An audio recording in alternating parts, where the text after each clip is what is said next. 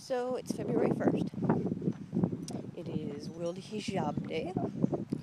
And I am wearing my first hijab. I'm on my way to the store to get some soda. And so far so good. I decided to do this because, I love the Muslims in my family. I love my friends who are Muslims. And I have a lot of respect for the Muslim community. And I think it's a great thing to try and show non-Muslims or Muslims who do not wear the hijab that it can be okay. It's an awareness day. I love it. This is the first one. I'm going to participate every year.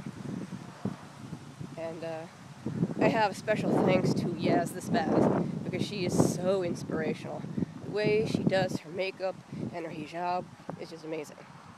So much love to you, Yaz.